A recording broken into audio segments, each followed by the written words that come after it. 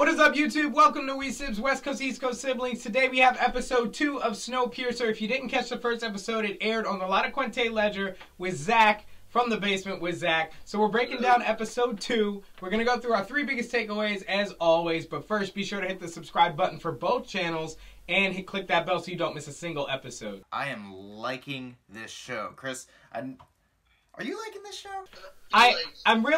I'm enjoying the show. I like the way that the story is going. I'm still not feeling the Andre character, though. Something about him, he's not cool. I don't want to say he's not cool, but he's not tough. Like, I'm not like, okay, this dude is, like, the real deal, you know? Yeah, Andre's just not my favorite character. I'm actually rooting for Mr. and Mrs. Wilfred throughout this show because I like her. Takeaway number 1, this episode came out swinging right after where we left off, arresting the 3 rioters and placing them in their little cubby holes. Then we found some missing limbs, thankfully, because that was a question we had last episode. Yeah, we didn't know where the limbs were. We knew that the torso was found under the floor, and now we discovered that the missing body parts are actually in the freezer in the butcher's car, which means and confirms that there is cannibalism on this ship and not on the train, and not just for the people in the tail. Everybody's eating people. The idea that they're feeding first-class passengers, though,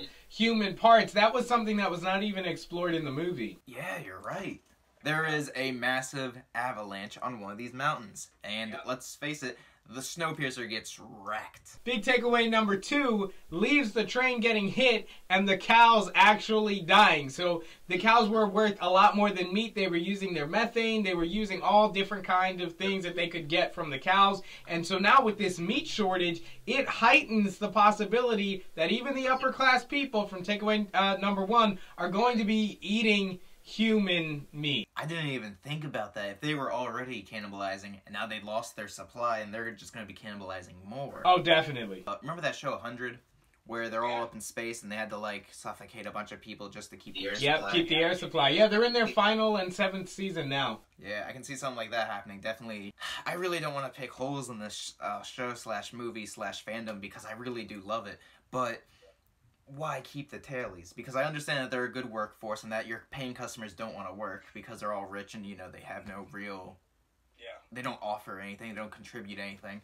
But at the same time, it's like, why keep them? Well, I think, number 1, they need a slave force for jobs that nobody wants to die doing.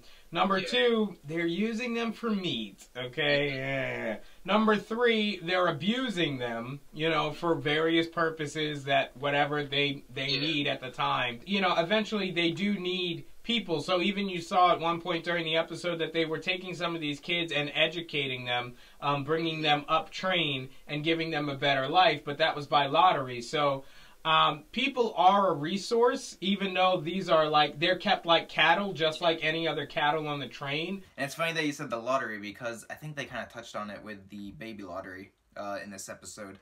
Yeah. Nothing here is chance. They can say it's chance. It's kind of like Hunger Games. It's just everything is on purpose. They pick the right people. It's kind of rigged because it's balanced. It's a very fragile, balanced ecosystem. Yep. I don't think Mr. and Mrs. Wilfred is behind this because she's trying to stop it, right?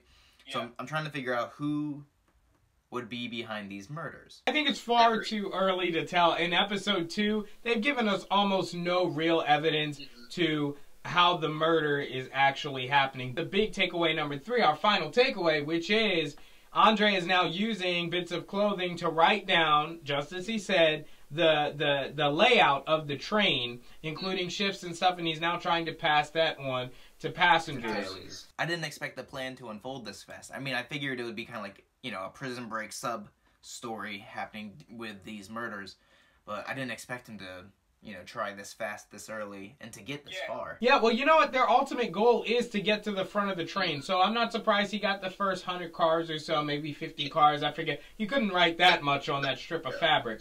But, you know, it shows that he's already putting this plan in motion. Allow me to tell you a little fan theory of my own. At least a foreshadowing, I think, for this show. Because we kind of talked earlier, before filming, that this is not canon with the movie anymore. I think it's safe to say. This is kind of the Gotham of Snowpiercers. This is its own animal, its own entity, a new just thing to look at all on its own. And I think that there may be a peaceful way to take over the train. Keep taking tailies and putting them in essential jobs throughout the entire train.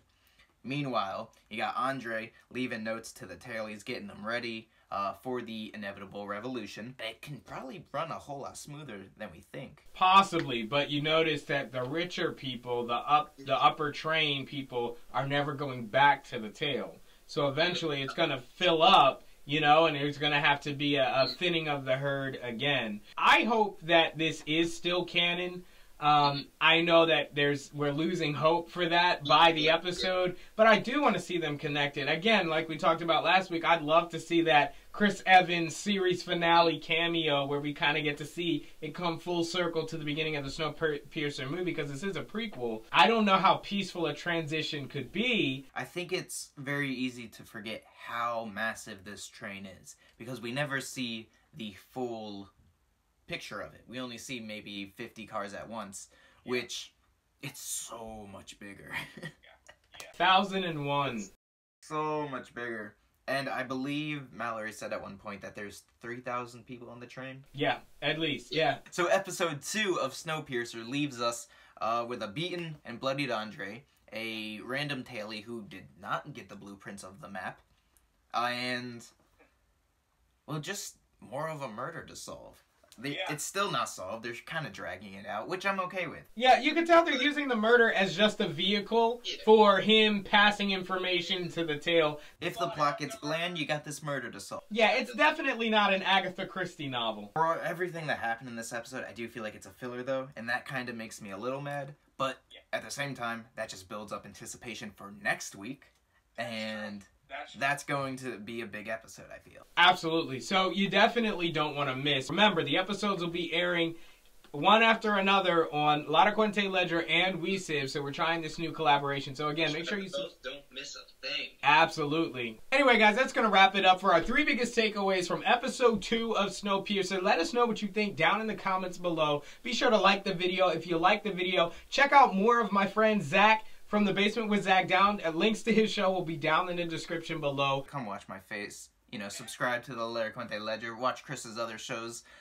It's a blast. Thank you guys so much for watching, as always, and we will see you in the next one. Peace!